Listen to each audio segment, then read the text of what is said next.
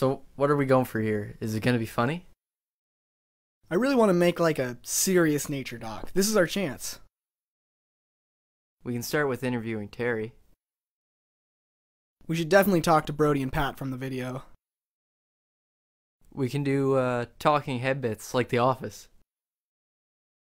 Should we talk to your cousin? No, he won't be helpful. Hi, my name is Chris White.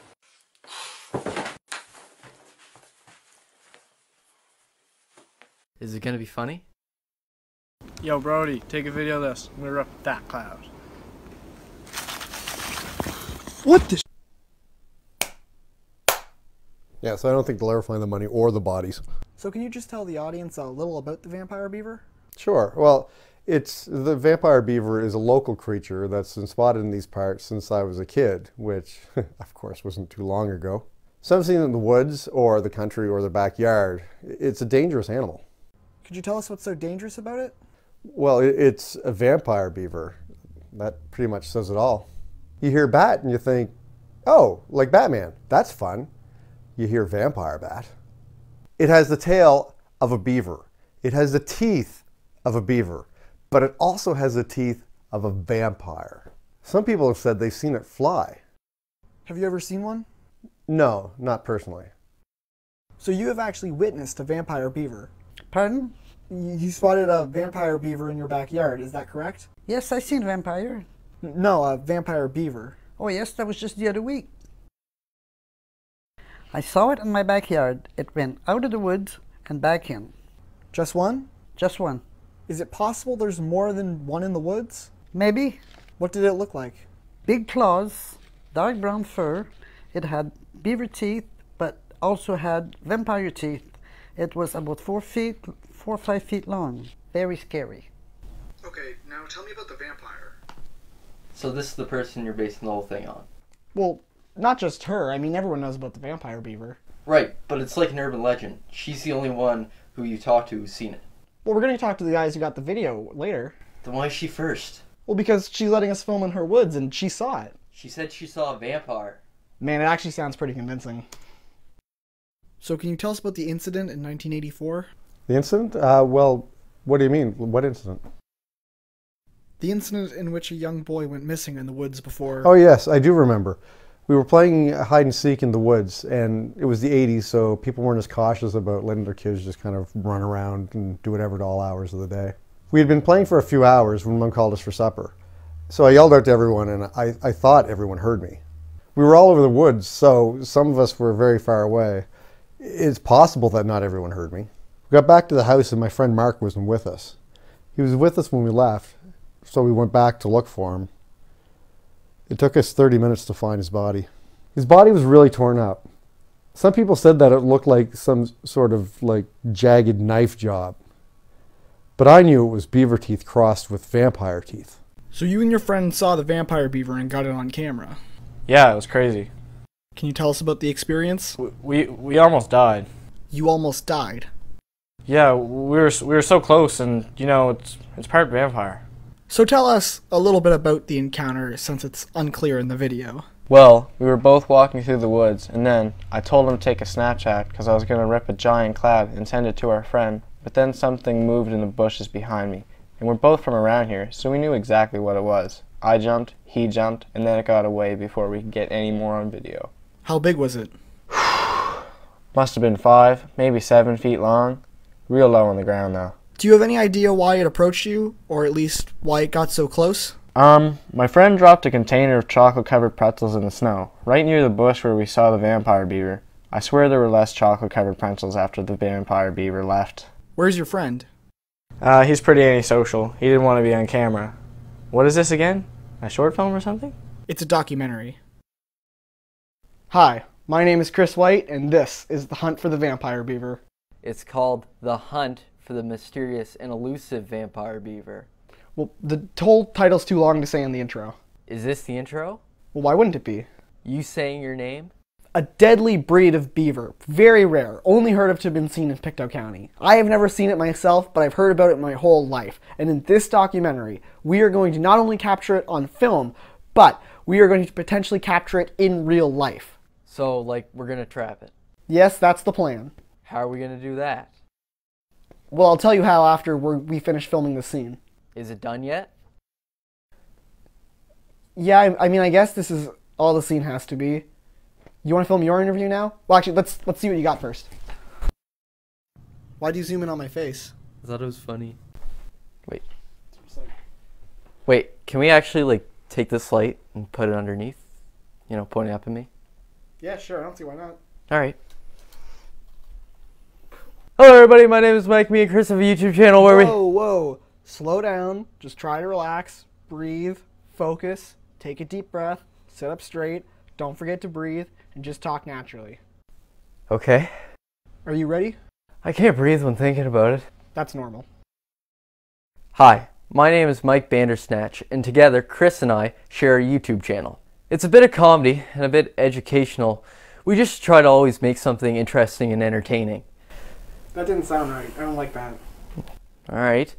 We always try to make something real and important. How's that? I like how that sounds a lot more. We'll use that. Alright. We've been making videos for a couple of years now. Recently, Chris has begun to lean more into the wilderness venture stuff, which is fine. I mean, I'm behind the camera a lot more now. It's not really a huge problem. I just kind of wish we'd use my ideas again. He's not even here right now. I wouldn't be saying this. He's just using the bathroom. You have the pine cone? Yeah. And the bait? Yeah. Ready to go? Yeah. Okay, we should set up the tripod to get a shot of us both walking into the...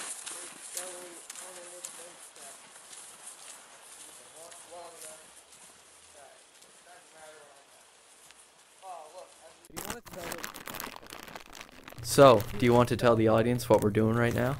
Well, this is the first trap. We're going to put chocolate-covered pretzels on the ground and then use this as bait for the vampire beaver and wait for it to show up. When it takes the bait, how do we catch it? We're just going to bag it and take it from there. What if it comes while we're setting up the other traps? Well, if we get back and it's like eating all the bait, we'll at least know that what Patrick said was right. Let's go set another trap deeper in the woods.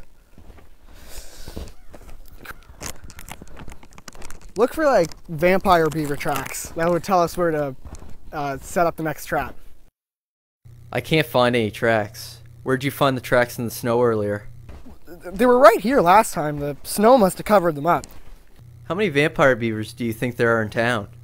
One, maybe a few. There's probably like a family at least. They're more common out in the country. Where'd you hear that? Well, I mean, come on, man. Like, just in town. Like, we've heard about this our whole lives. What are you doing? I'm just getting something out of the bag. What is it? Let's do something for the next trap. So, this is like one of those pine cone bird feeders that they cover in peanut butter, except to attract the vampire beaver, I covered it in salt and chocolate. This is the second trap. Well, yeah, why not?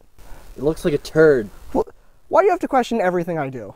Because it's all stupid. This isn't going to catch a beaver. Well, maybe if we hang it from the tree like this. Maybe what?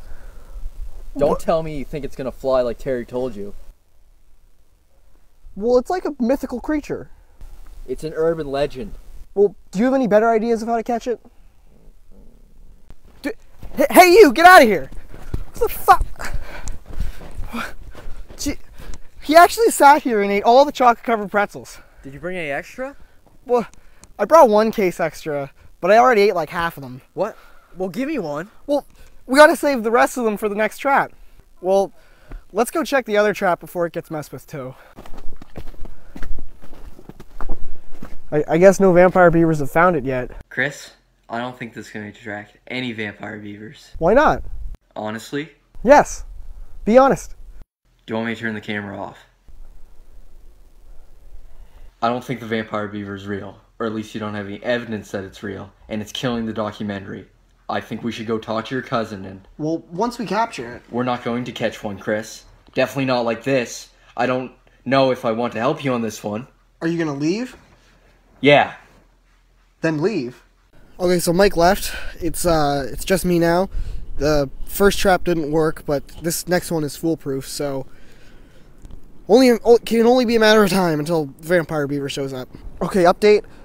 It's now 10 p.m. I haven't been able to feel my toes for a little over an hour now, and it doesn't look like there's any Vampire Beavers coming tonight. I think it might be time to call it quits for the night.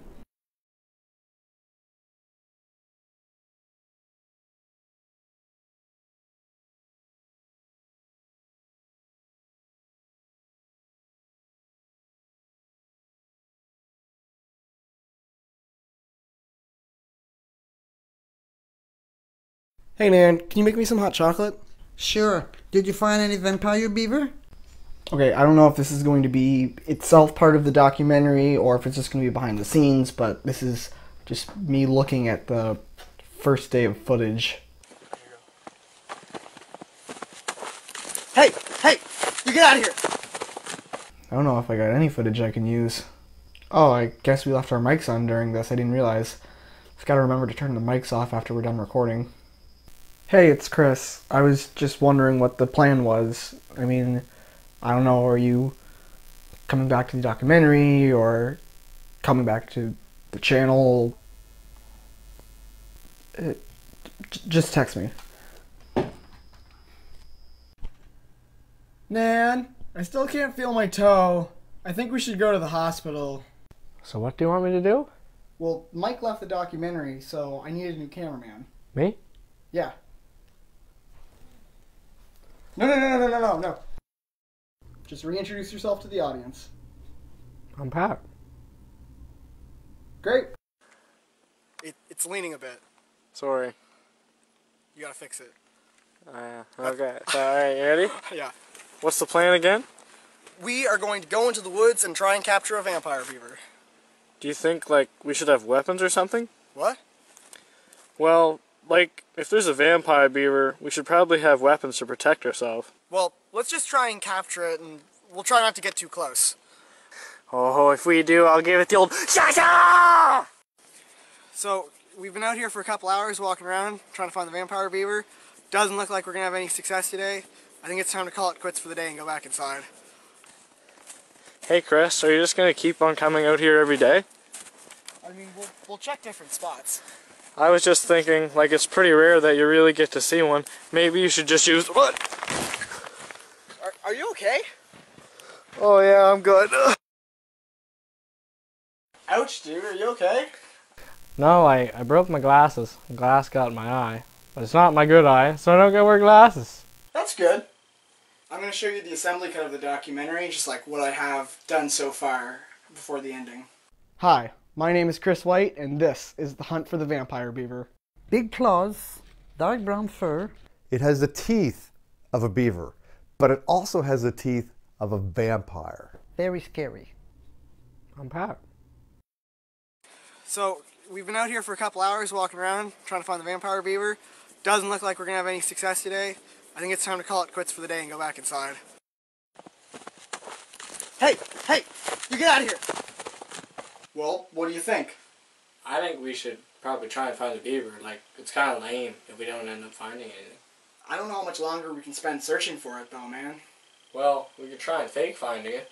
I don't think it would be scientifically right to fake the finding of a new species. Well, it's not new, you know. Everyone knows it already exists.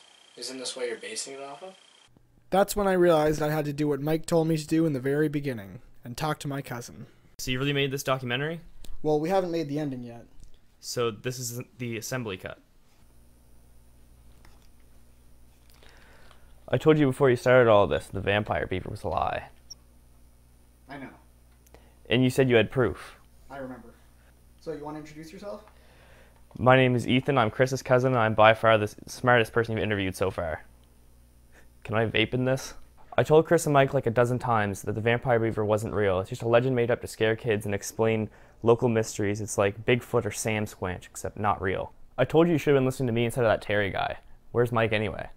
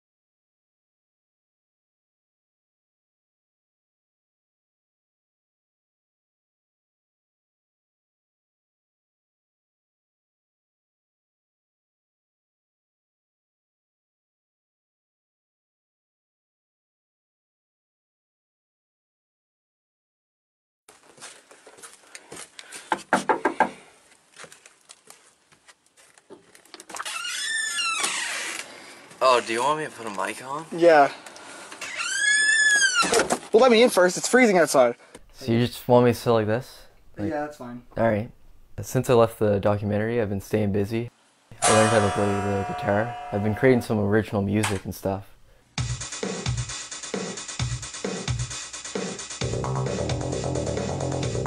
We've talked since you left about why you left. Yeah.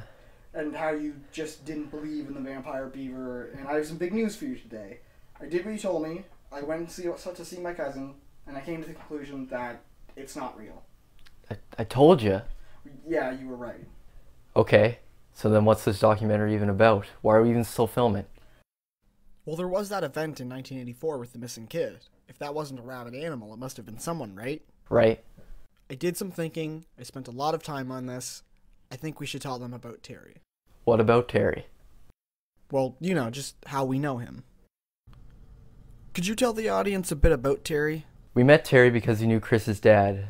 We did construction on his house a few summers back. Terry's some crazy old man you dipshits hang out with. He's like if Doc Brown wasn't smart, he was just crazy and hung out with teenagers. We eventually just became friends with him. He even buys his beer. He's crazy, he's divorced, nothing he says makes sense. So, what I want to ask is, do you think Terry might have been the person in the woods who killed the boy? I don't know, man. Definitely. We know him pretty well. This is kind of a huge thing we're accusing him of.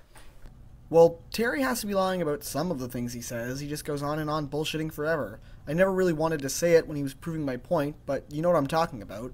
I've got him on camera from the other interviews in between takes saying some pretty weird shit. Like what? Me and my buddies used to stay out every weekend looking for that vampire beaver. We knew we were going to kill it for what it did to my friend. I'm 5'9", but some guys who are 5'11" only come up to my chest. You catch more flies with honey than vinegar. But do you know how you catch a vampire beaver? How? A human sacrifice. You know in Indiana Jones 2 when that guy rips out the other guy's heart and eats it? I don't remember him eating it. Well, anyways, I've done that, and I ate it. Yeah, this is all super incriminating. We should definitely interview him again. Yeah. So, does this mean you're back in the documentary? Only if you make me executive producer. Deal. So how does this documentary end? Well, do you have any ideas, executive producer? We'll interview Terry again, and then we'll see where to go from there until we have a solid answer. And then at the end we'll have blocks of text that come up in a biopic and explain where the characters are now. We really should be quick about this. I have to get to hockey practice. I play for the Scotians. Well, we'll try to make this as quick as possible. Did you find the vampire beaver? No, that's actually why we brought you back to talk. We've actually come to the conclusion that the vampire beaver isn't real. No, that's not. Well, how do you explain the murders? Well, we reviewed the case that you presented about your friend Mark. We now believe the police's assessment of a jagged knife job is actually more likely than the vampire beaver theory. Well, I've seen the vampire beaver. When? Well, the police said that they could never find the killer. We think the police were looking in the wrong direction. We don't think they looked into any of the other kids being the killer. Okay, I think I should stop now. Why? Well, because I have a hockey game. I already told you, Chris. You understand how suspicious this interview will look if you leave now, right? Well, we don't have to use this. Like, we can film this again, right? Okay.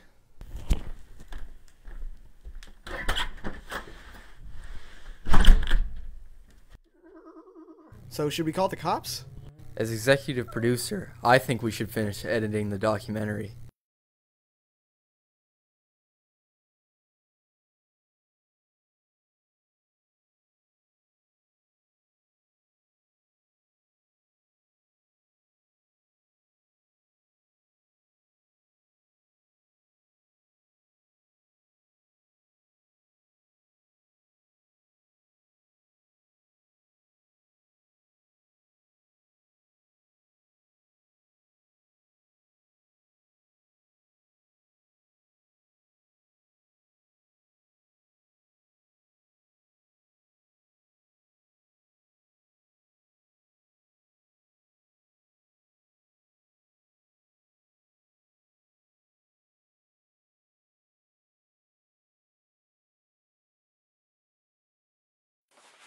We all dance, we all dance.